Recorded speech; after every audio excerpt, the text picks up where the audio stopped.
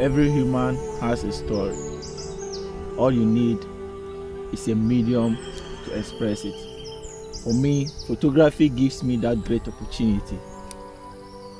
I'm able to freeze reality and come back to have a look at it at any time.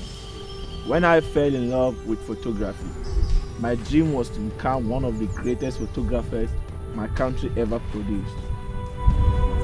But imagine waking up in the morning and the source of you communicating with the world becomes that very tool of your own distraction.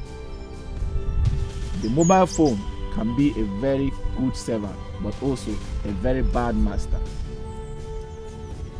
When I scroll through my social media pages and I see all these successful people having this good life, and these other photographers taking these quality pictures with those high-end cameras, I feel like, damn,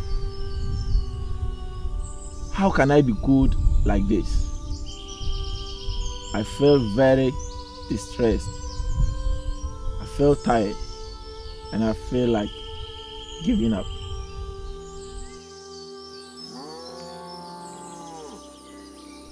But when I go to my community and I see these amazing faces of those children in my community, it motivates me.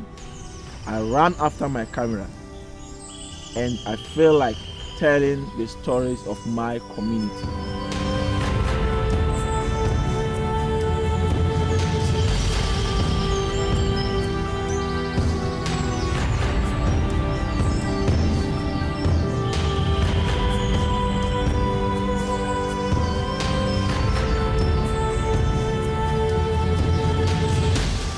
I begin to freeze those amazing moments for the future.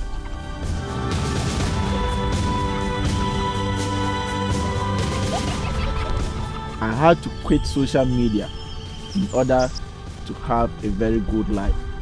After all, there is nothing like a perfect life. Quitting social media helped me achieve my dreams. I was no longer caught in the web of comparisons. It gave me the opportunity to focus and learn the craft and not comparing myself to others. And this is how I became the best. My name is Wallace, and this is my story.